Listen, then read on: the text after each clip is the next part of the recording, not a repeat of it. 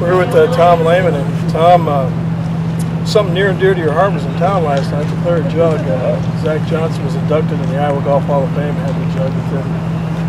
He's told a story that apparently you had the thing somehow got bent. Your daughter's bent it, and you had to take it to a silversmith in Milwaukee. Does that sound something right? like that? He got sent somewhere. Okay, because his agent had the same thing happen. He took it in.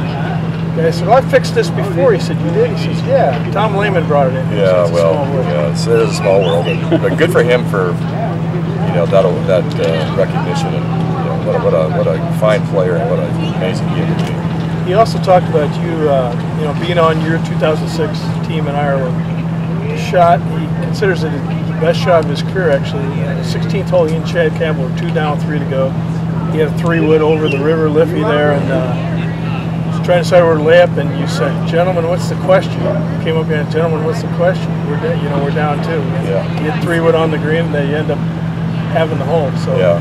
you were a big part of his life. Yeah. He thought the world of you as a captain. Well, I appreciate that. He had a great 3-wood there. Then the next hole, he almost holed a 9-iron or a wedge on 17, tap in birdie. But he's a tough competitor. Boy, I tell you what, he's the kind of guy that if there were a highly stressful situation, with all the pressure in the world, who would you want to be in that spot? Of all the guys on the tour, I'd pick Zach. Your mom grew up in this town. Well, I think her first 8 years of her life over by Waveland Golf Course. You told me once.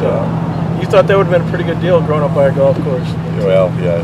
Well, I went by her house last year, the year before, the old house she grew up in. And, it was a neat part of town, and then that little Waveland place was a cool place too. Yeah.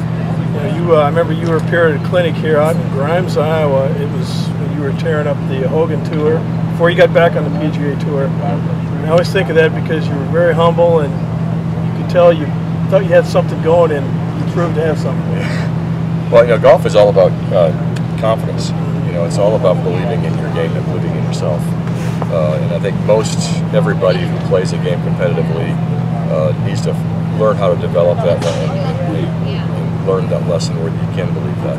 I think very few people who are just naturally so confident that they have it automatically. Most of us have to learn it. And so the process of becoming a successful player is a process of learning how to believe.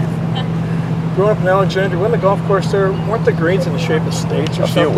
A few were. That's kind of an interesting way to. It is. The 7th hole is in the shape of Minnesota, so that's kind of their calling card. There you go.